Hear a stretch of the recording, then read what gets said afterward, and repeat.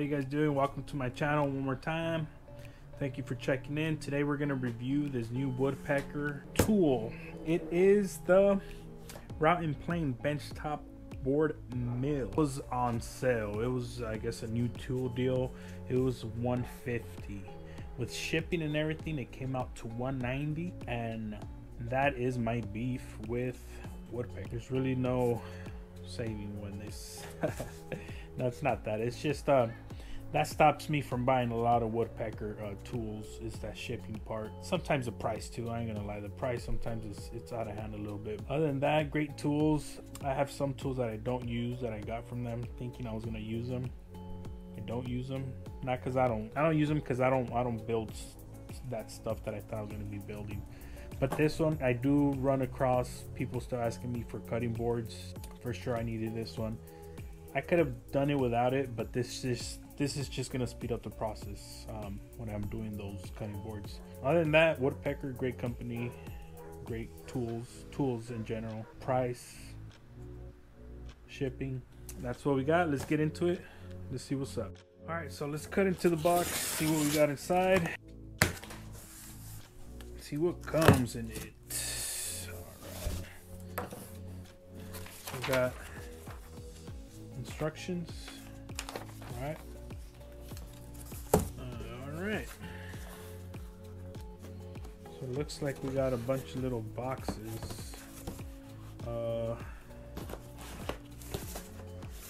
Right. Okay. So let's open one by one. Okay, we got a couple boxes. So I'm gonna speed up this process a little bit. Just first box says Sky inside, or SKI. Okay, so this is one of the sides. All right, cool, perfect. So start moving everything. So I'm guessing this is the other side. Yes, sir. Move that over there. All the hardware. Cool. We'll move this over here. Okay, so now let's go to the big. All right. So this is the big. Cool. That's the main part. Something under here. This, I think it's the MDF part. Nothing in here. Empty. Cool. Let's speed it up. So these are the instructions, right? Assembly. Place the sled 1. So it's not that, I don't think it's that hard to assemble this, to be honest with you. There you get the hardware. Right, let's pull all this out so you won't lose it. Make sure it's somewhere flat. You got that right there. So we got these little let's see, so it's a washer. Guessing it's one of these. Insert tab sled. There's like these little plastic knobs right here. I think these go in right there, and then obviously in here. So this one, same thing. Little washer. There's only 4 of them, so I'm guessing that's how that goes. So you got both of the sleds in here. Well, one actually. I'm sorry. Let's do the other one. Okay, so this is the last one you got here. Would have been cool if they would have gave like one extra little plastic things, right? Just in case you lost one. Or I think for the other sled that I have of theirs, that's a little bit more expensive. They did do that, but again, I don't know. Maybe it wasn't necessary to get it here, right? So now we got these two that go here, and that is for the MDF. Install with the little bracket inward, and then you put these. Yeah, you go top head in first from here, like that, and then you grab these little nuts right here, put them in. Let's get these in real quick. All right, so now we'll get the Allen key, and you just tighten it up. Make sure these are aligned, because you are gonna have to line it. Just make sure they're nice and aligned, nice and squared to the best of your abilities. Yeah, there you go. Don't go too crazy. I was one of those guys that would always over tighten everything, man. I just never measured. Oh, and speaking of extra, they did give an extra little nut right here, so that's what I'm thinking so far. So just continue to. So now let's put the Allen key in this little nut to the side. We got two little these little screws, little black screws, and then the MDF, little piece of MDF they give. From watching previous videos, I know that this thing has pre-drilled hose. So yeah, and sure enough, one right there, so that's perfect. We get a screwdriver real quick, put it in here, and don't go too crazy tightening it up. It's MDF anyways. I mean, looks like it's ½ an inch, so if you have ½ an inch laying around somewhere, you could always replace it. We got this part for the router, so that we got this little blue part, and then these right here. Looks like it's almost a router bit type thing. So let's see what's up with this. Goes like that. Gets in the washer on top, and then a little nut. That's how it goes. Allen key. Tighten it up. Again, don't go too crazy.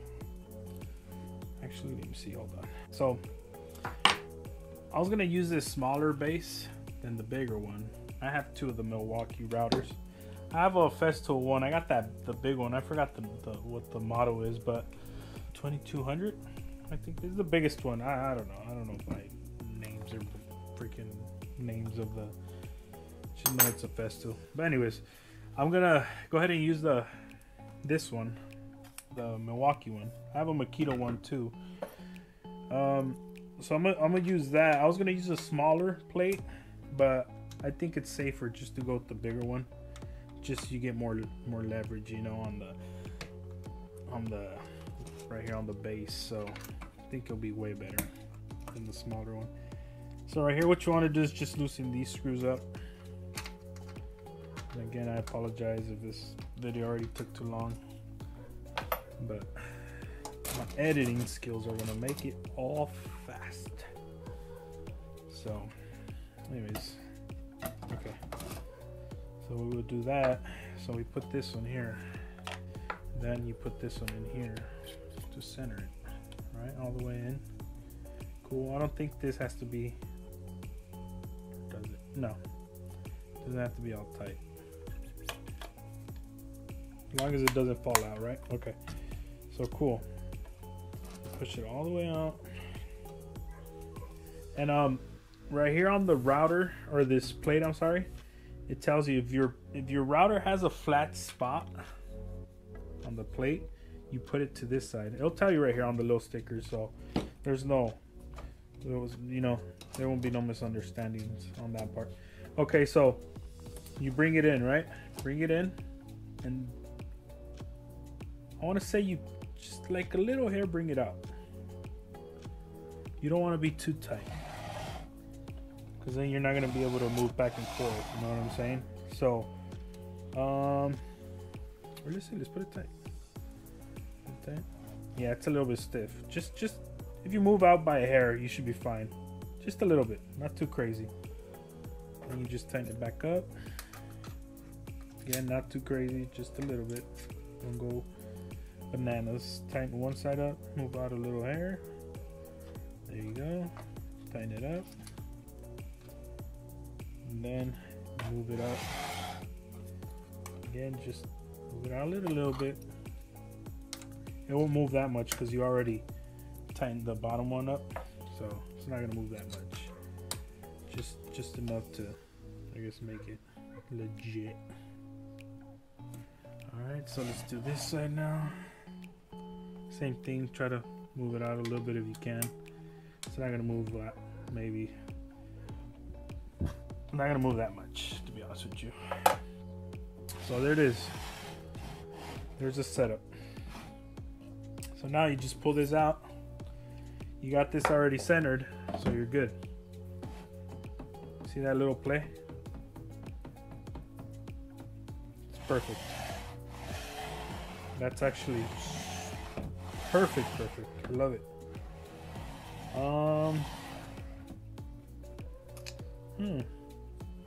Okay. Oh, that's the safety net. Okay, cool, perfect.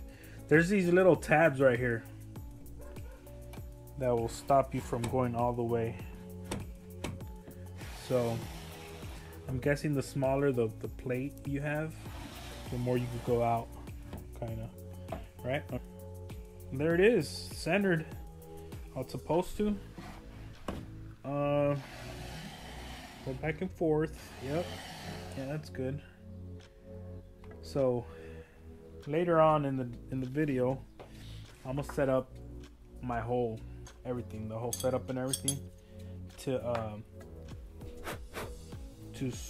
cut that cutting board that I need to cut, so you guys can see, and we'll go from there. So for now, we got this set up, it's ready to go. So anyways, thank you guys. For sure there's gonna be a part 2 on this video. Like I said, this video is already long enough. I don't want to prolong it anymore. This was just too big for this base, so it didn't go through, so I didn't want to. It's just a no. That's red flags everywhere. So anyways, thank you guys. Be on the lookout for